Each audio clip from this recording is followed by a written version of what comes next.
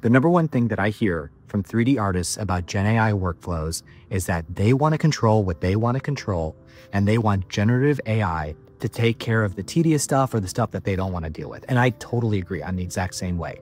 So today, I'm extremely excited to show you a brand new workflow that was just released today from the Adobe Substance 3D team inside the software Stager.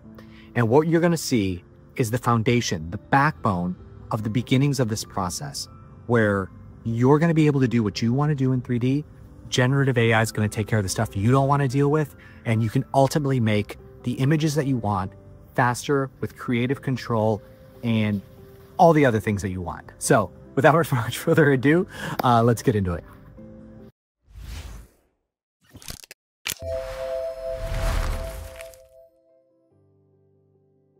All right, so here we are inside a Substance 3D Stager. This is the new version 3.1. You'll see that we have this lovely welcome screen that shows us a little sneak preview of what we're going to be talking about today. We can generate images with 3D guide objects. I'll explain what that means throughout the demo. We can text to 3D, so text prompts will create actual polygonal 3D objects.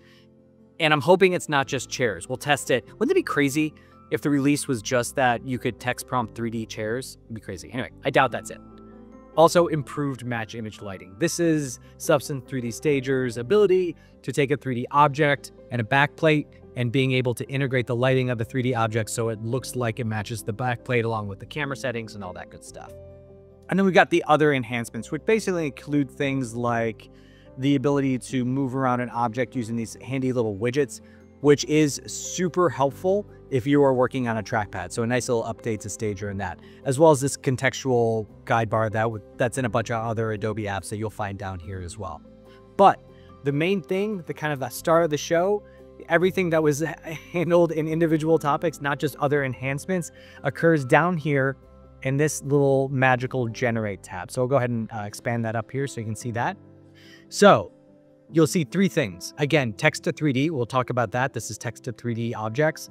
You got text to background, that's creating images for camera backgrounds and compositing in your 3D object. And then the 3D model to image is just about, creating some images based on your 3D models. So let's talk about each one here. Let's get into it and we'll kind of show some use cases. So start simple and then work our way up to some complexity. So for this, I just want to start by showing that you can actually use this idea to just take some simple primitives and turn those into pretty dynamic images that you can control. So let's do that first. Now, this is a demo I've done before, but I want to show you how this new stuff can build upon it. So I'm just going to use this contextual bar down here. I'm just going to start by adding a cube. We'll go ahead and make it short and wide. So be like and what we're doing is making like a little wooden bar to put a cocktail on. All right, cool. So we got a little wooden bar here. I will go ahead and create a new object as well. Go ahead and just throw a cylinder on here as well. All right, cool. Now take camera, spin it around, set it up. Actually, let's create a camera by hitting this plus camera button up here at the top. We can control our output size. We'll just keep it 1920 by 1080 for now. Jump back into our generate button, and we'll start here at the bottom and say, I want to take these models and I want to turn them into the start of an image. So we'll say cocktail on a wooden bar. We'll just start with that. Now, this next one, these are guide objects. This is telling it which one of my 3D objects in my scene do I actually want to use to guide this. And you're just going to basically get this picker and you can select what objects you want to use.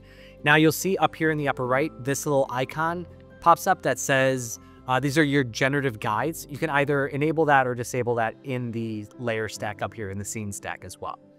But once we've got our objects enabled, we can go ahead and say, all right, cool, Oh, also a super handy match color. So if you've developed some color schemes in there that you want to keep in your generative AI image, it will match that color. I'll show you that in a little bit as well. Also, all of the settings here. So if we wanted it to be a photograph and, concepts, of course I want it to be beautiful. I don't know why anybody would not want it to be beautiful. Let's go ahead and select that. All right, let's generate it up. All right, cool. So immediately we've got 4 images here of a cocktail on a bar. And it's exactly in the position that we want. So again, we can control the camera angle, we can control the aspect ratio, we can control the focal length of the lens. Amazing, right? Super cool, super easy. super dynamic. So again, I can take this, shift this over to the right, generate more, and it will generate based on the new position of this stuff. Super cool. I also mentioned in other examples how you can not only use simple primitives like this, but you can jump into the Substance 3D asset library and grab any one of the 3D models. You know, I've done sushi in the past, cactuses, whatever. You can do lots, you do any variation of the hundreds or thousands of models that are in there. But the question starts to come up is like, what do I do if the model doesn't exist? Or if it's something specific, or like, I just want to make something very quickly. That's where the text to 3D model comes in. So let's go back and let's talk about this text to 3D. So let's say I've got this, it's a lovely little rocks glass, but I actually want a martini glass. And I actually don't know if, I assume that the Substance Asset Library has a martini glass, but if it doesn't, no worries, I can just type in martini glass here. And what this does is this automatically, this generates 3D, a polygonal 3D object, which you can add to the scene. And just like the other Firefly stuff, it'll give you 4 iterations, so I can kind of hover over them.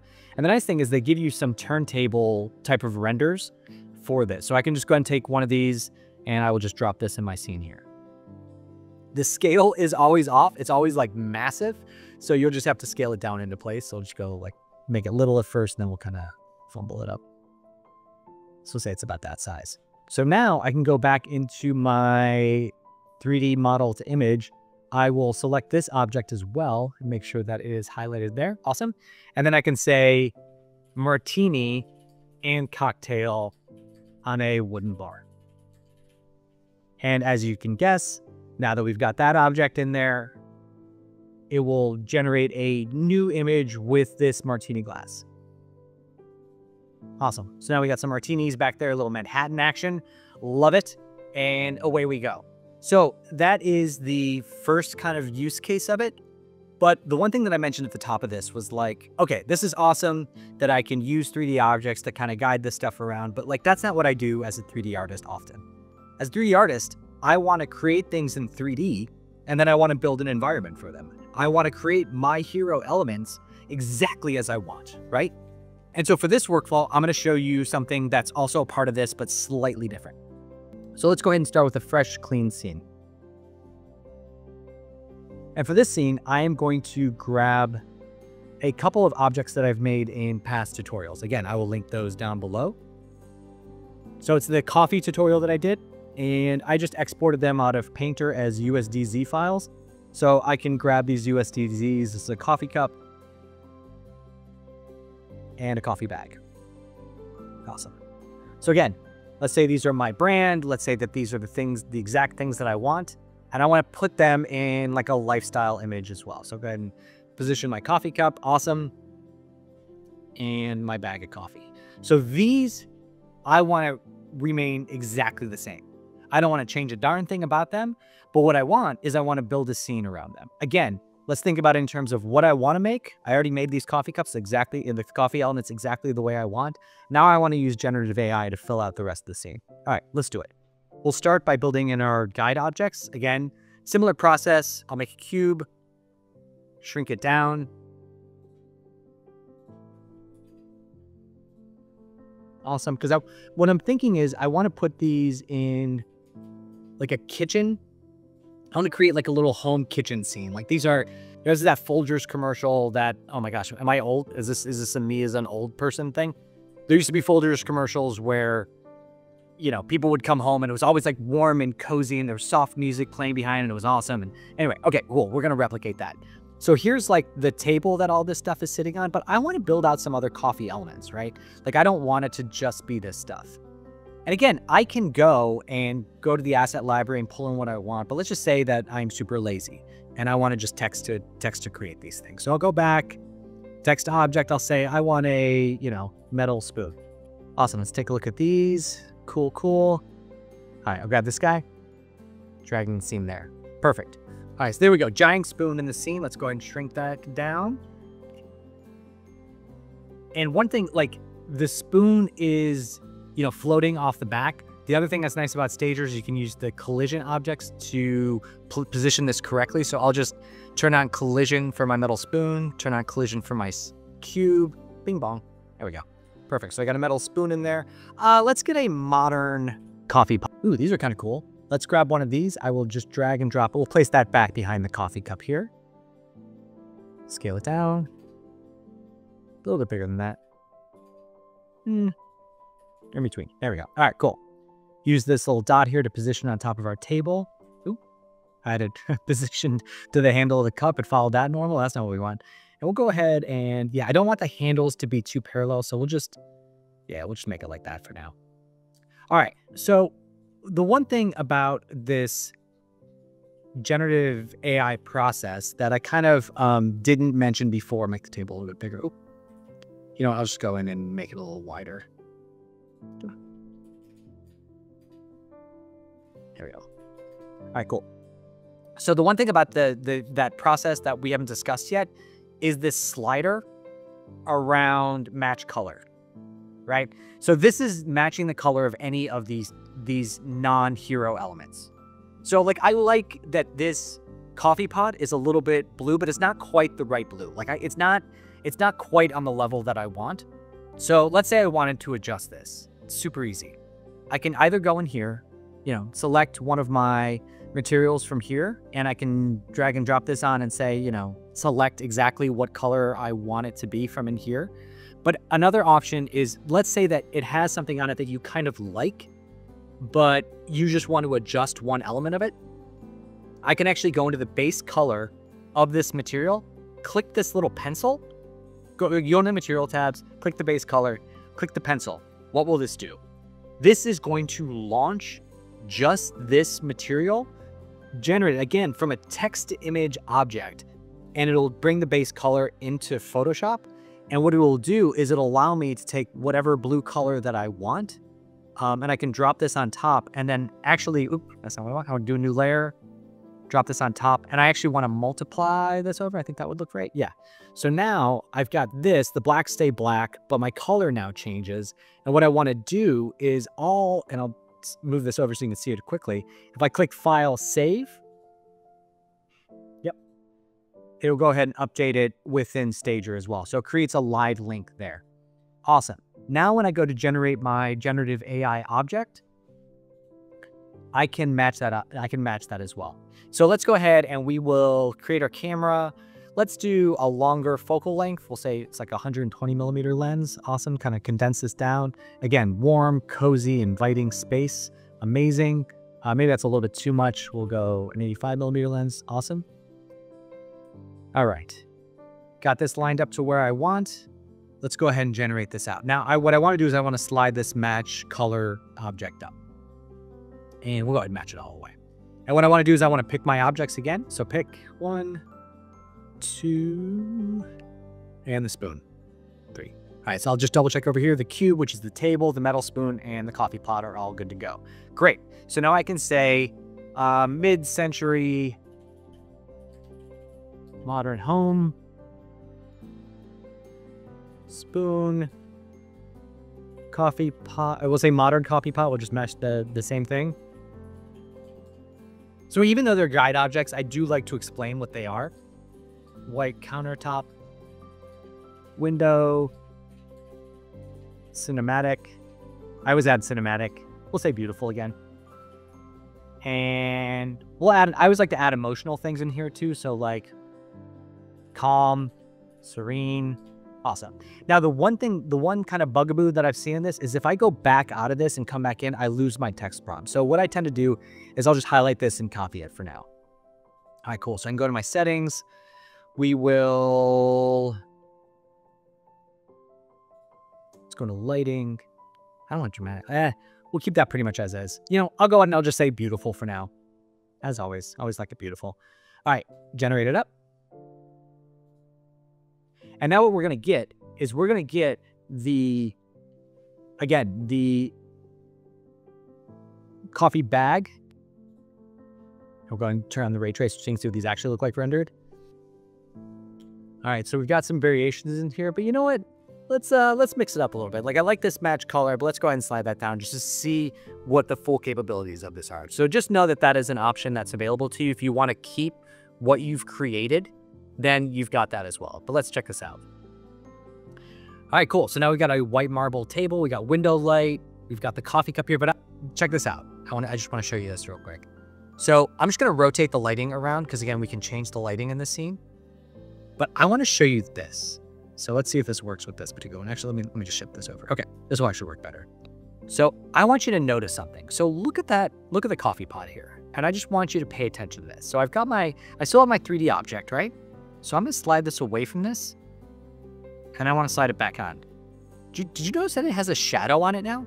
Now wait a second, this white marble countertop doesn't exist, right? It's a generative AI thing. I am actually able to cast shadow on a generative AI image. Insanity, right? Like pure insanity. So yes, so that is something else that has been added to this that is like not in that feature pop-up, but it took me a second to realize, which is like, oh my gosh, like that is actually in there.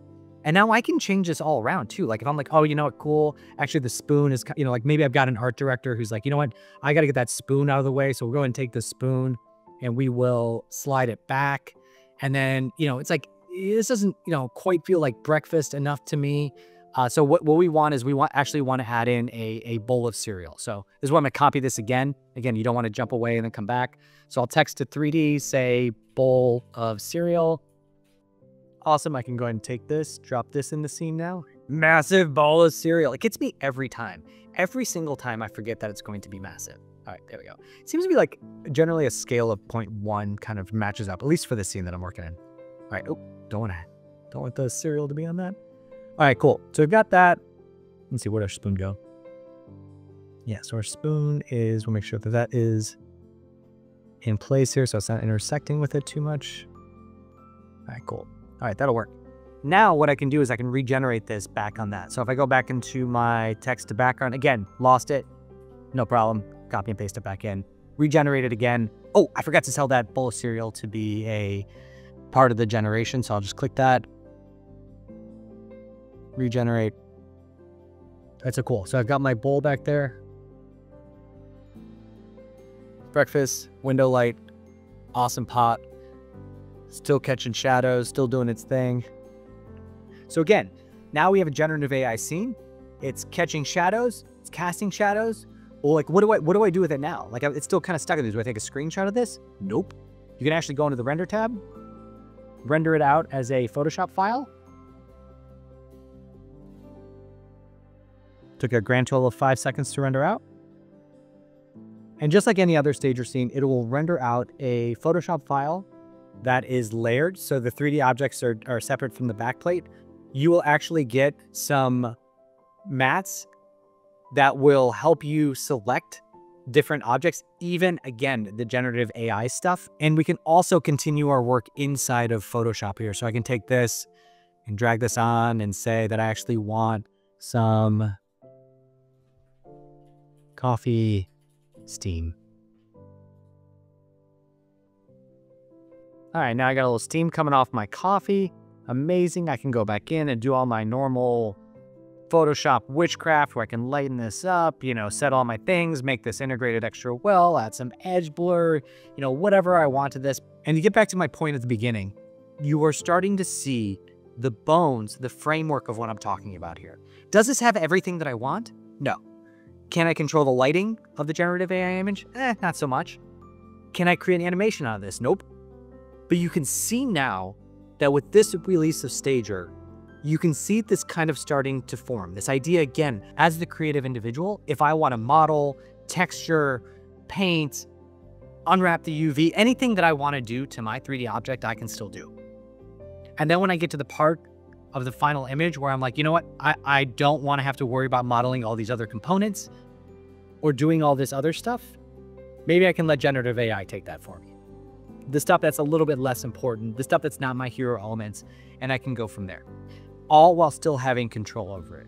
So again, this is what we're talking about. This is starting to build on this foundation of Gen AI taking care of the stuff that I care less about and letting me focus on the stuff that I care more about.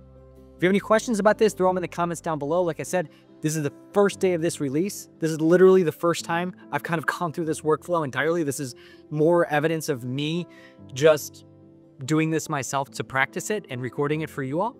But basically, I want to see what this is good at, what it's bad at, keep building images. But if you got questions, you need to know what you need to know, throw it in the comments down below, and I look forward to hearing what you got to say. All right, until next time, everyone, take it easy.